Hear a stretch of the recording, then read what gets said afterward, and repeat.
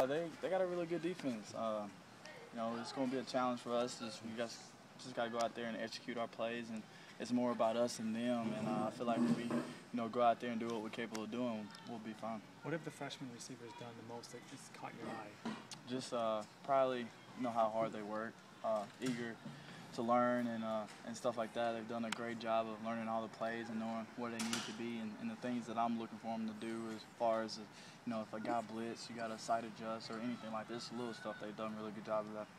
How much are you helping those guys in their development? Because obviously they can't know everything at this point, but this is a team that you really have to be good against.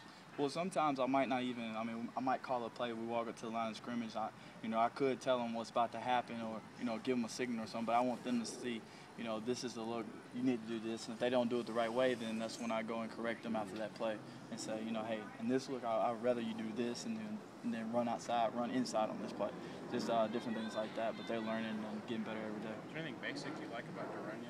He's kind of exploded and just kind of basically caught everything. It seemed like he opened around. Yeah, he's a big, tall, physical receiver. He goes up there and make plays for you. So, for him, it's just, just learning everything we're trying to do, and he's done a great job of that. So I'm looking forward to him just keep improving and getting ready for the season. We've asked a lot about guys like Wilson and Ross, but let's talk about the veterans there, Lewis and Morrow and Rojo, what they've done this last couple of weeks. Well, those guys have done a great job of leading the younger guys. As far as I don't have to say much to Rojo, Jamion or Joe or any of those guys. They pretty much know what I expect, and the young guys look up to them, and so far they've done a pretty good job. So I'm impressed.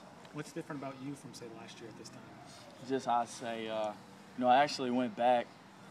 Me and Dak, we went to SCA last night, and we went over to our old meeting room, and we actually saw our grades on the board that we had last fall camp, and our grades are so much better this year than they were last year. So for me, that just lets me know that I understand the game better. I know our plays and why we were trying to call these plays, and I'm a coach on the field.